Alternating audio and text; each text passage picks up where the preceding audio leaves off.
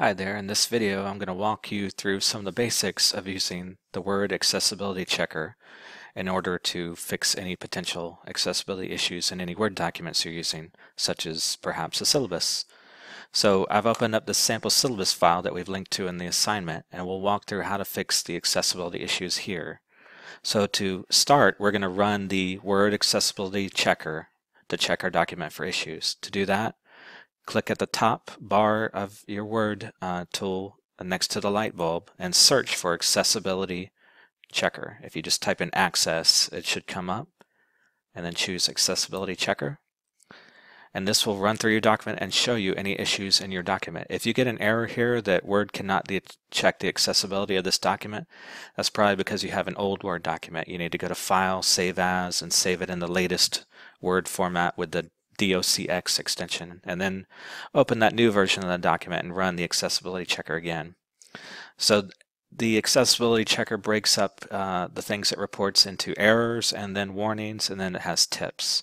You mainly want to focus on the errors, of course, but I'd recommend also seeing if you can address any warnings also.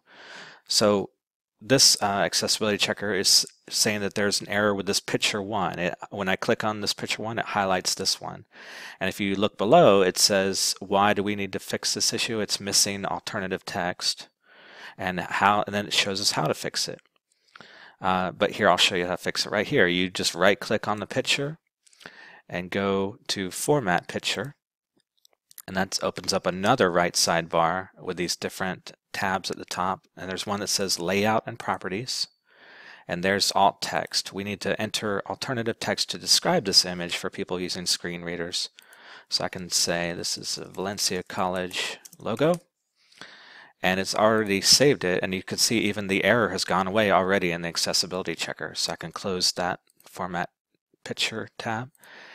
There's another warning here about unclear hyperlink text. If I click on that, it jumps right to the part in the document where there's sort of a naked URL here. And again, a screen reader would read that out, http:// and it might be better to just use normal text that's hyperlinked. So I might say instead here, visit the Valencia College Student Services Information page online.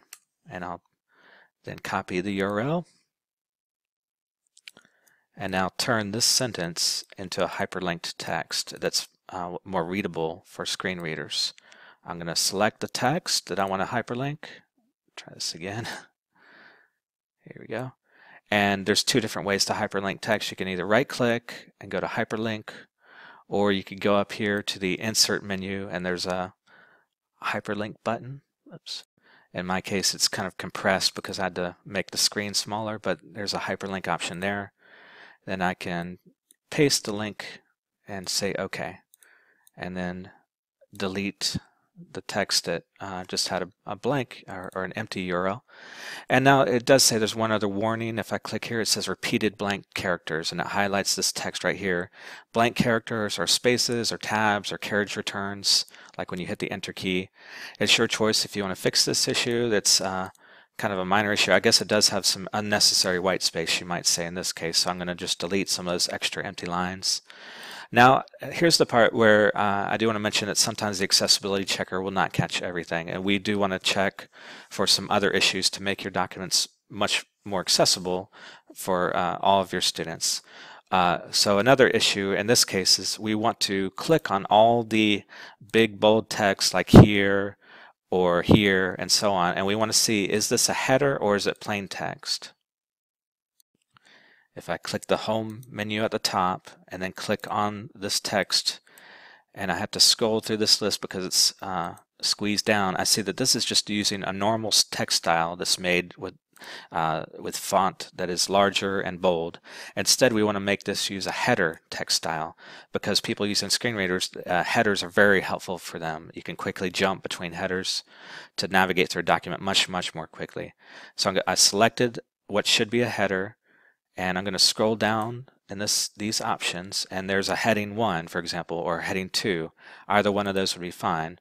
And again, I'm going to go down to this next big header 2 and make it a heading as well. I would even make any of these bold things here as subheaders, like a header 2 or header 3 for your whole document. to make it more accessible. And so a couple other issues that may or may not be caught by the Word Accessibility Checker. Another is related to colors, text colors, and color contrast. If there's bad color contrast, the Accessibility Checker should catch it. But also, if you ever notice in your syllabus or any Word document that you're using color to make something stand out, I recommend not only using color to distinguish that text. So this was red text that was meant to be something important for students to see. I would also make it bold. Here's highlighted text, and again, make sure you're using a highlight color that doesn't make it hard to read, but I would also make this bold as well, just to make it jump out in multiple ways, not by only using color. Because remember, some people may have vision issues that make it more difficult to see color differences. Lastly, let's look at tables. Tables, the main issue with those is they should have like a header row. Here's an invisible table. It's hard to even tell this is a table. But if you click inside what might be a table, you can tell if it's a table by the fact that when I click on it, this little item here at the top that says Table Tools appears. So that lets me know I'm in a table now. And you want to right-click on the first row of the table and go to Table Properties. This pops up a little dialog where you want to look at this row tab and make sure you check that the first row is set as a header. So check this option that says repeat as header row. And there is a tab for alt text if you wish you can describe the table, but that's not really as important as using making sure that there's a header row set. Hit OK. And again, the reason we do that is for screen readers, so it knows where should it start, by the first row or the first column. There's another table in the sample syllabus too. That, again, I want to right-click on the first row, right-click, go to Table Properties, then Row, and set Repeat as header row. Okay, and you may see some other issues as well, but look at the tutorials that we linked to in the assignment, and also look at the guidance on the bottom right in the Accessibility Checker.